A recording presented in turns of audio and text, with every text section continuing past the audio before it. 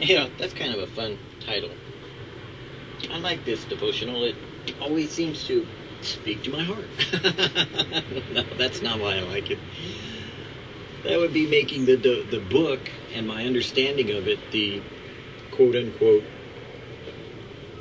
power behind it, so to speak. But I like it because God speaks to me, and as He does, I share it with you. And as we share it together, you keep me reading my devotionals daily, and I keep reminding myself how there are those that have not experienced or seen the things that I've seen or enjoyed the things that I've enjoyed in my life, and that participating in them in a moment of focusing in on God is something we do together in Evotional. When things go wrong, and I'll tell you about it in a minute. When things go wrong, give thanks in everything, God says. Sometimes that's hard to do, isn't it? Like when you miss a plane. I was on a speaking trip that required me to go from Philadelphia to Houston to Los Angeles. In leaving Philadelphia, however, I got caught in traffic and missed my plane. I arrived at the airport only 5 minutes late. But in these days of jammed up traffic patterns and late arrivals and takeoffs, this was one plane that was on time.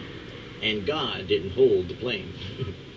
Busy and tired as I was, the prospect of hours of delay loomed like a giant wall of frustration.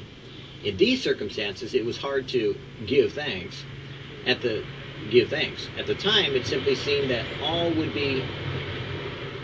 that would come from missing my plane was sheer exhaustion. But all I could see were the present circumstances. My view was limited from where my 2 feet stood on planet Earth. In everything give thanks, for this is God's will for you in Christ Jesus. 1 Thessalonians 5:18. Although we may know this scripture backwards and forward, when we cannot see any earthly reason for what has happened, it's hard to believe we should give thanks. Our perspective is limited to the present. The present time, the present situation, the present inconvenience, the present pain, the present trial, the present. This present perspective ties our tongues so that instead of using them to say, "Thank you, Lord," "Thank you, Lord," although I do not understand, they wag back and forth in murmuring, don't they? Are you like me? And although we may confine our murmuring under our breath, still it fills the air with discontent, and our attitude is affected. Our nerves become taut with stress. The whole atmosphere becomes charged with electricity that could explode at any moment. It's hard to give thanks. And yet, hard or not, I know that when I do not give thanks, I am walking in unbelief. And unbelief is sin. When I missed that plane in Philadelphia, I didn't stew about it in such a way that I acted or spoke unbecomingly. No, of course not. But I must admit, I was a little stressed. I wish that I had control of the whole situation, that things would have been different. I wouldn't have missed the plane. However, I would have missed what God had in mind. What did He have in mind? A precious flight attendant who was hurting, confused, disillusioned? A woman who had a form of godliness but needed Jesus? And what else did God do so that I wouldn't miss her? Well, I finally got my connecting flight, but that flight never even went to Houston. By that time, Hurricane Gilbert was headed there too, so they routed us straight to Los Angeles. For some reason, I wasn't able to sleep, wasn't even sleepy. So in the middle of the night, when most of the other passengers were curled up, stretched out, or zonked out, I was witness to the most majestic and awesome light show I have ever seen. God lit up the distant sky, showing off the magnificence of its cloud formations in a series of lightning flashes on 3 different stages. Light would dart from one to the other, then return to the first, and move again to stage 2, and then to stage 3. This went on for almost 20 minutes. I had moved to a vacant window seat to get a better view, and one of the flight attendants came to gaze at the spectacle with me, saying that she had never seen anything like it.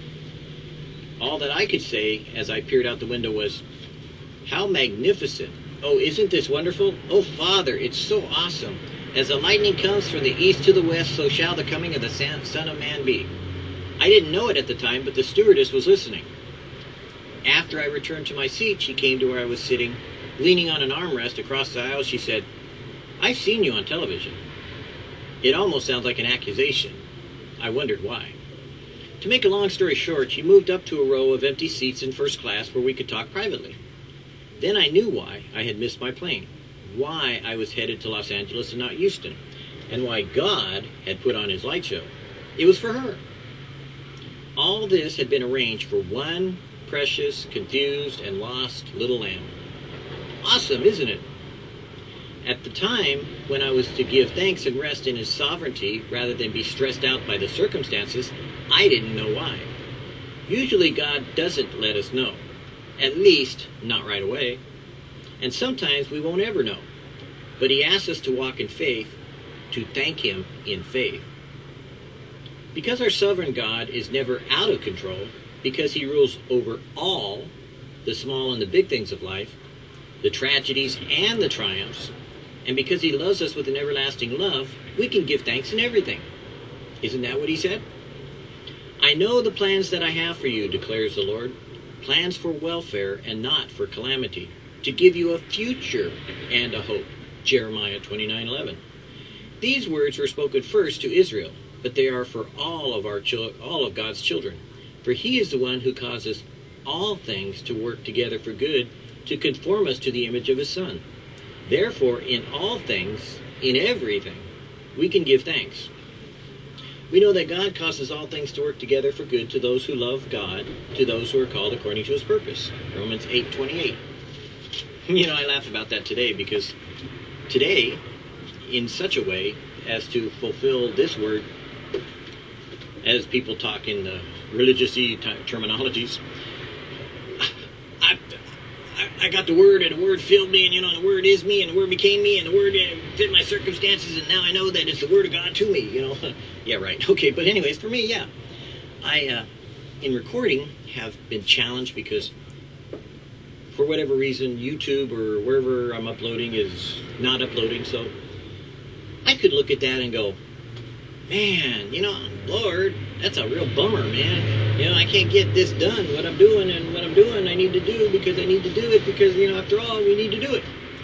Or I could just leave the doo-doos alone and go back to God and say, thanks, Lord, I kind of like the idea of not having to worry about whether it uploads, downloads, side loads, if it's a load, or if it's just needs to be dumped as a load.